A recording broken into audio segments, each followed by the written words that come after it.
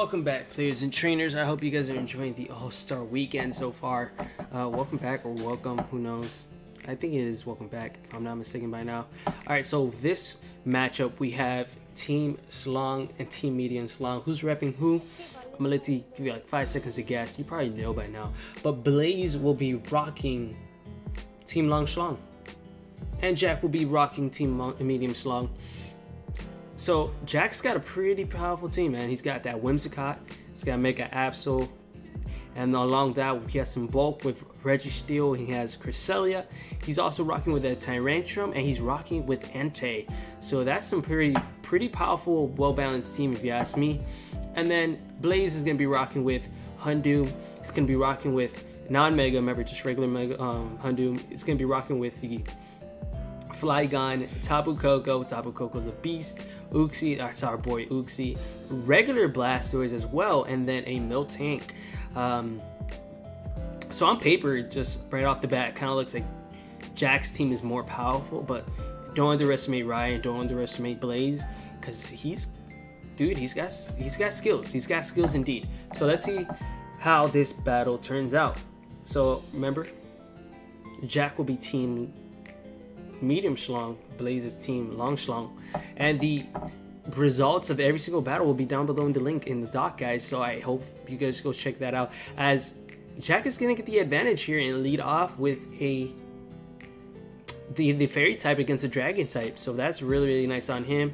Uxie should have been the better lead. Oh, momentum already, get that pivotal U-turn off, very clutch. But I don't think he can bring in anything that Uxie can't take. There's nothing he can bring in. Congrats. All right, congrats. He has now revealed Lefty, so he could be a Cobra Ray. And if he gets off a U-turn here, I think I've done U-turns to Mega Absols before, and it's about, if I'm not mistaken, I think it's like the 50% off damage. And he's gonna make a hard read and go for a play rough. Oof. Reflect. Interesting indeed. It might be a light clay set, so that Reflect is gonna help out to survive, right? Yep. U-turn, U-turn, or a light screen. He's gonna U-turn. That should do about 50%, if I'm not mistaken. Yep, it did a little over 50%. He can bring in a Scarfer. He can bring in Coco. If you're bringing in Coco and just U-turns again, that would be perfect. It'd be phenomenal. Or Volt Switch. He could Volt Switch. He doesn't have any ground types. But let's see here. And the Reflect is up, which is super nice, because it just is. It just is.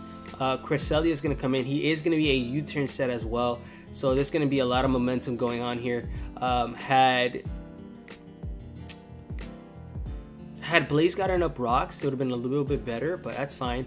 As I think he might try to get up rocks now, or he might have Toxic. Who knows? One of the two.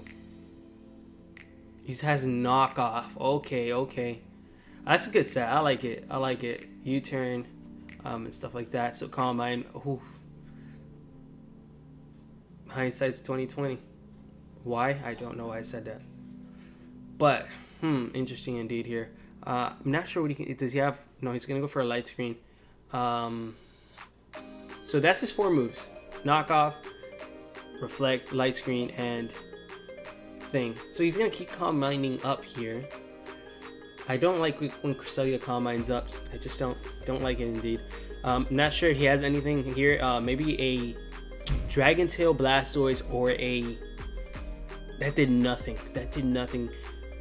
You can like for sure you can say Cresselia is a fat duck. Like seriously, one of the fattest. Substitute. Ooh, if Blastoise gets access to Roar. Moonlight, Calm Mind. He might have Psychic and Moonblast, maybe. But it's already looking like this Cresselia is going to be a bit of a threat.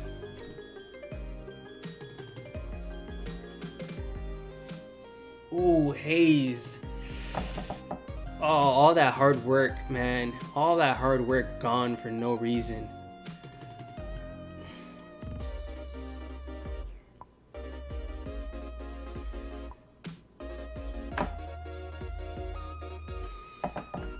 well, players and trainers, sit back, relax, because this battle's gonna take a while. All right, so our first reflect is gone.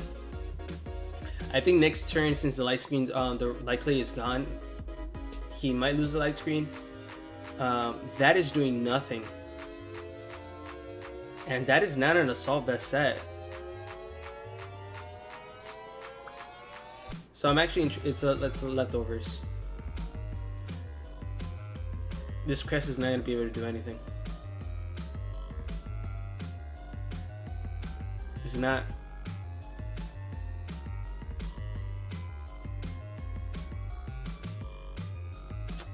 Not anything indeed.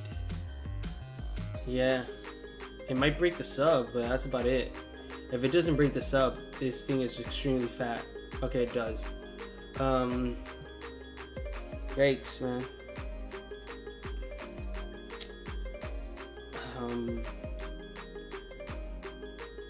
He needed toxic. That's all I can say, man. Yep, he does have it, but he just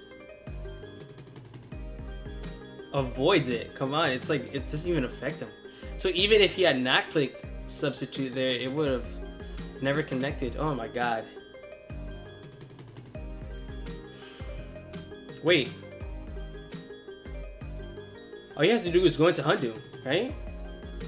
No, he has Moonblast. I wasn't paying attention. Was it Psychic or Moonblast? I think it was Moonblast, right? I think it was. I'm pretty sure it was Moonblast, the move he clicked. Yeah, that is Moonblast.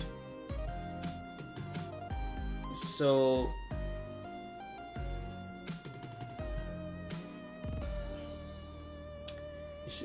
this is what happens when you record them live. You should have pre-recorded this with Squid so we can fast forward and stuff like that, but that is fine, ladies and gentlemen. You have nowhere to be. We have nowhere to be. But I can tell you this much. If someone doesn't switch in with the next 10 turns, we're gonna have a problem. We are gonna have a problem indeed. Actually, you guys can fast forward it. I have to watch this live. Okay. Alright, well, good thing YouTube allows you to double times the speed and stuff like that. Or you can skip ahead. Finally, okay, so he is gonna withdraw out. I called it within the next 10 turns. It's gonna scald here. Haze. Ooh. Jack is getting inside of Ryan's head, man. He's getting inside of Blaze's head.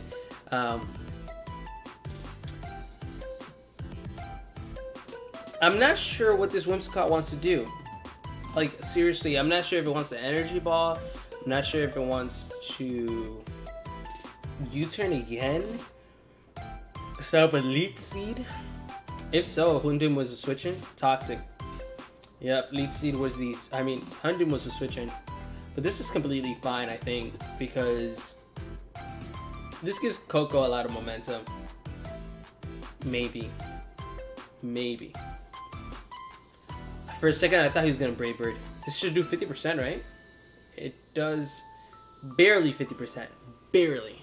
But it's good chip damage. Like, it's good chip damage on this mod. Not sure 100% what he can bring in that would be intimidating enough. Unless it's a Scarf Entei like this one. With Bulldoze? Bulldoze, maybe?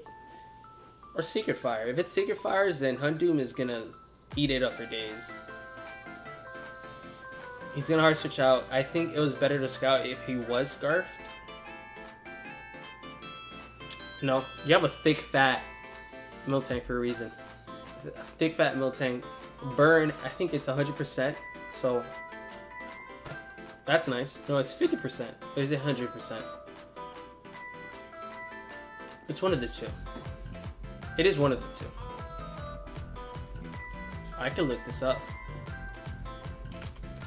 Sacred Fire. Seismitas. Okay. Good. Good thing he didn't go for rocks. It's a good thing he did not go for rocks there. I think he has to sack Uxie here. I think he has to.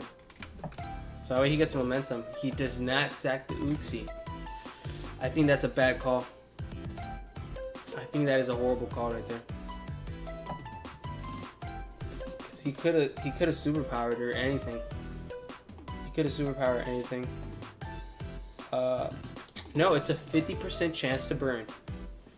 So a nice little Jacko here got a nice little burn when he did.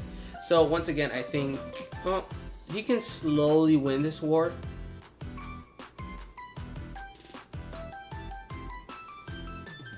He slowly is winning, but another crit won't help.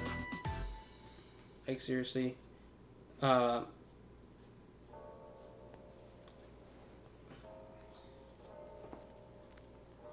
Okay, we're just gonna keep clicking milk drink, and we're gonna keep clicking. Alrighty then. You know, if this episode had storage dance, that would be pretty much GG for the most part. Alright, so he's finally gonna go for the last move here. Like Miltank can milk drink up once more like against the Entei. Like seriously, if you get it clean against the Entei, I can guarantee you to live. Any hit. So HP is max is bulk X. No, wait, what? HP is bulk X. It's gonna go for the head smash, and it's gonna connect. Jack loves his head smashes, man. He really does love going for head smash. So, yippee-yay indeed. My question is it scarfed? If it is scarfed, the best switching was Flygon? Flygon resists it. LDL champ? That is not an LDL champ. That looks nothing like an LDL champ. Nothing. I know Registeel is pretty wally though, and Cresselia is still around, so he can't click free. He cannot click Earthquake for free. But Oopsie comes back out. Is it to get off another knockoff? Question mark?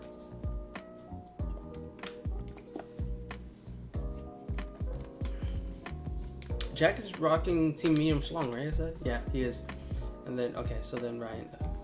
And that is going to be thing. So Jack is currently 5 up. 5-4? 5-4? Yes, up 5-4. Earthquake is going to come off. How much damage is that going to do? Probably like 60 to 70%.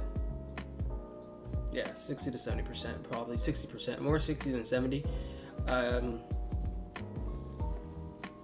Gonna click that seismic toss, get that chip damage as Cresselia comes in. Does not. He's gonna sack this. Okay, good. All right, so we are tied 4-4. It is not a clear cut winner. It is not. Crit obviously does not matter, but who knows? Who knows? Okay, that's nonsense. All right, so hooray to these nicknames. These nicknames are just, I don't know. He's gonna get a U-turn off again, I'm pretty sure, if I'm not mistaken. Hopefully, no, he's gonna Giga Drain this turn. Okay, finally, no pivotal moments. I think any player, either player right now could have benefited from rocks or any entry hazard, but it's not necessary. But I'm pretty sure either one could have benefited just a little bit, just a tad bit. He's gonna go for Flamethrower. It is a Scarf Houndoom, so that is nice to know indeed, as it's gonna be able to take out the Houndoom. It's gonna be able to take out the Houndoom. What? Houndoom just took out Houndoom? No, obviously. It's gonna take out the Whimsicott. Problem is, if this is like a rock, no, it's not a rock polish set. There's no way it's a rock polish set. That's a bad switching. Because he could have taken one of those, right? No, he could not take one of those. Are you serious? I thought Flygon would. It resists. Unless I'm mistaken, then you don't resist. But he is gonna Destiny Ball! He has to connect it. He connects it. We're officially at 3-3, guys.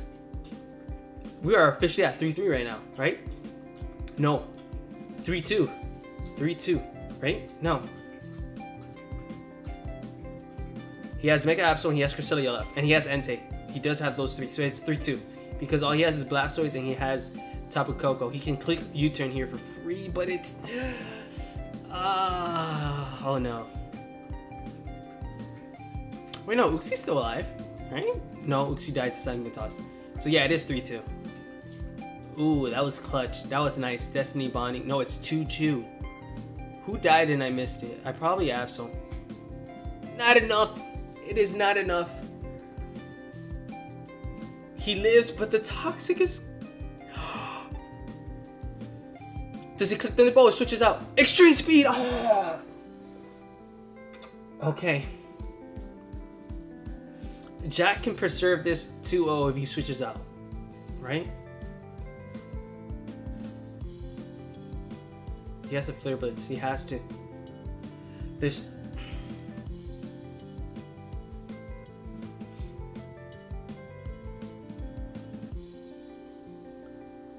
I think that burn's gonna matter. Yeah, it counters the lefties.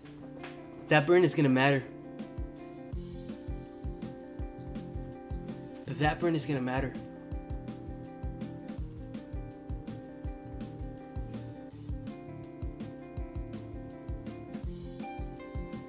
It's a 4 HP Cresselia. Substitute right off the bat. Ah, man. He's slowly gonna dwindle down. Oh, man. And like, substitute, you got like a tremendous amount of PP. Wow, man. What is... Oh, my God. What are the... Dude, I'm pretty sure Flare Blitz has like a 10% chance to burn. I'm pretty sure. No! Stinking way. Special attack drop. That's not even gonna break the sub now. It doesn't break the sub, right? It does break the sub. I think actually you can haze that away though. If I'm not mistaken, you can haze away. Yeah, 10% chance to burn with Flare Blitz. Who would have thought? It's not even worth it, man. To tell you the truth, it's not worth it. It is not worth it whatsoever.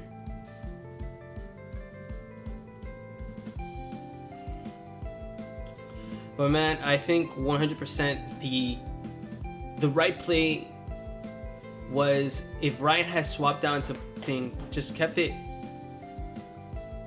I don't know. I'm not sure.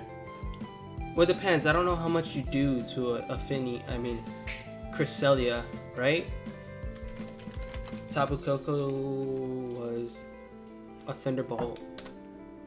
Let me see. Let me see. Tapu Koko. One of these guys has to go home with a 1-0 win, but obviously we can see, unless he has like rest and we just don't know it. Well, actually, Scald, Haze, Scald. I'm missing a move, am I? Am I missing a move that he's probably revealed?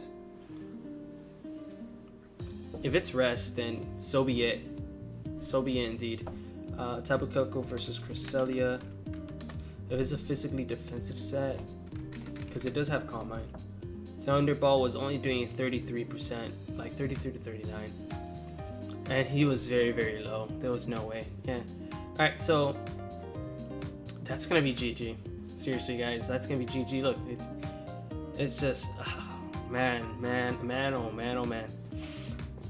Even though I do, like, okay, I know a little bit of the hacks stacked up against Blaze at the end there, but this was a pretty good game. Like, just the in-between when we didn't have so much stall going on, it was pretty awesome. But I think 2 big keys, had Miltank stayed alive a little bit longer, would have been, like, if he had sacked Uxie instead of taking that knockoff when he did with Miltank, we would be having a much more different game.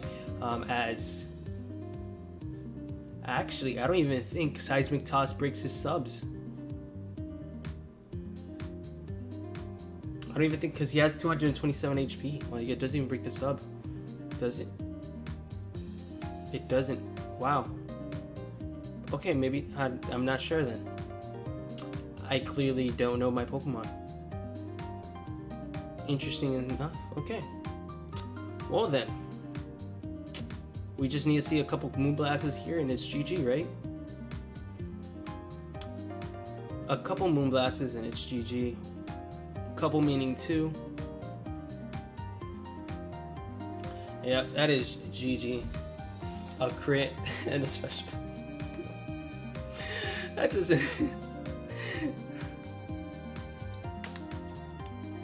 Regardless, I don't think there was much that could have happened. Not much could have happened unless I'm not sure. No, there was nothing at the end there that could have made the difference here. But yo, good games to both players, to Ryan and Jack, who it came down to the last mod. And Team Medium Schlong is going to take a 1-0 victory on this one. So players and trainers, once again, info is going to be down below. This is probably our longest video, 20 minutes. All the other ones were about 10 minutes long. So I'm not going to talk any much longer. With that said, players and trainers, you guys are amazing.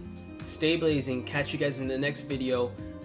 Link will be down below for the doc. You guys want to see where do we stand so far with All-Star Weekend? Who's taking the lead? Who's not? We'll find out. Let's find out.